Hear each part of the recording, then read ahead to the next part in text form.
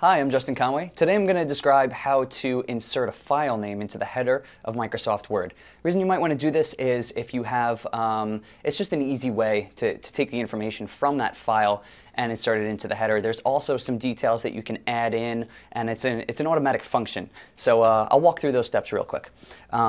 First you want to get into your header area, so you can just simply double click at the top, or you can go to, the other way to do it is to use your ribbon at the top, your options to display the header. So once you're in the header here, go to Insert, Auto Text, and as you can see here, you have file name and path, and then lots of other options to insert things here. You can click File Name, and as you can see, my document now is called Document 1. The file name has been inserted automatically right in here. So that is how to insert the file name into the header of Microsoft Word. If you'd like to take that information, have it automatically put into your header, and you can add different information as well, not just your header. That's the way to do it. My name is Justin Conway. I hope you enjoyed. Thanks.